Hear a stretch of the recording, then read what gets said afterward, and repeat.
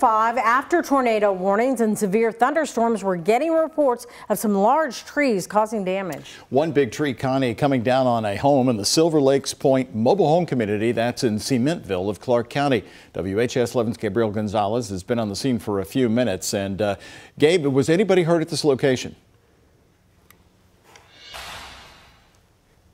This location. I did speak to the homeowner who lives in this house where that tree fell, and he said he actually saw the tree falling. Not only did he hear it, but he saw the tree fall. He was in his kitchen, he looked out the window, and he saw the tree fall. Now, if I'm just going to scoot over here, you can see the tree completely uplifted and uprooted, and it also messed up his sidewalk. You can see right there the sidewalk kind of going over the tree. Now, that is also where his deck was. The tree completely falling on top of his deck, taking out the entire deck.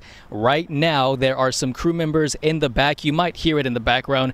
There are some crew members with some saws trying to tear up that tree, get it smaller so that way they can take it and move it. But right now, that tree completely uprooted, as you can see. Now, there's in this neighborhood that you mentioned, it is a mobile home park neighborhood. In this neighborhood, there's a couple of other little tree branches kind of scattered around the area. There's also big puddles of water. We are just a little bit north of Clarksville in a town called Cementville. There is absolutely no rain right now. The sun is out. It just kind of got covered by some clouds. So everything is a little back to normal, but there are some stuff around here that will need to be cleaned up, and we're going to be monitoring that and hopefully talk to some other homeowners and see what they've seen.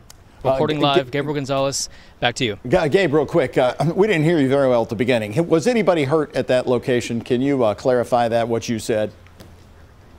Of course, yes. Nobody was hurt, and that is good news. I did speak to this homeowner who lives in this house where that tree fell. He is fine. He hasn't said that anybody was hurt. I will talk to him here in a bit once again, but so far, nobody has been hurt here in this neighborhood. All right. Thank you very much in Clarksville there at Silver Lakes. That's in Cementville. If you see any storm damage in your area and can safely take videos or photos, go ahead and send them to the number we have on your screen, and we'll post them for you on the air. Text 502-582-7290, and we'll put it right here on the air.